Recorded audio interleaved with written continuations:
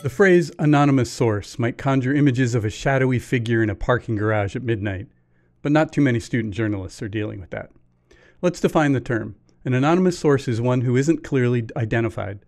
There are different degrees of anonymity, and we'll get into that in a minute. Having a source be anonymous weakens the credibility of what they say, of the story it's in, and possibly of the publication. It's always preferable to have sources identified.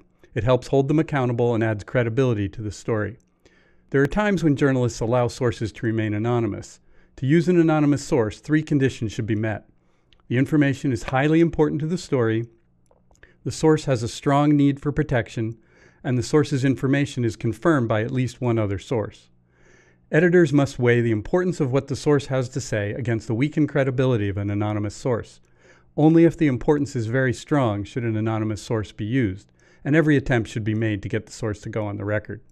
But sometimes a source does have a strong need for protection that argues in favor of granting them anonymity. This is not the same as a source just being uncomfortable being in the story. A strong need for protection must be either legal, where the source might be in legal trouble if they're identified, professional, where the source might lose a job, or social, where the source could suffer serious social consequences. These social consequences do not include a little awkwardness. Think about a situation where a student is willing to talk anonymously about how she was sexually assaulted, whereas if she were identified within the school, it might change her life a great deal. Reporters shouldn't offer anonymity to sources.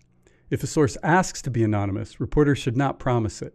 The reporter should tell the source that they prefer to have sources on the record for credibility reasons, but the reporter can talk with the editor-in-chief if the source feels they have a strong need for protection. The reporter should not tell the source's identity to anyone but their editor-in-chief. Telling the advisor that you're discussing the possibility of using an anonymous source is wise, but don't tell them the source's identity. Advisors have a responsibility to report certain information if they hear it. As I said, there are different degrees of anonymity. The more you can identify about the source, the more credibility they have. It's really a spectrum ranging from fully on the record to some level of anonymity, to essentially anonymous, to totally anonymous. One last note about anonymous sources. Using them can be a slippery slope. The more your publication uses them, the more sources will want to be anonymous, and the more journalists will want to use anonymous sources. So you have to always push to get sources on the record. If you have questions about specific situations, contact the SPLC for help. For the Scholastic Press Rights Committee, I'm Trip Robbins.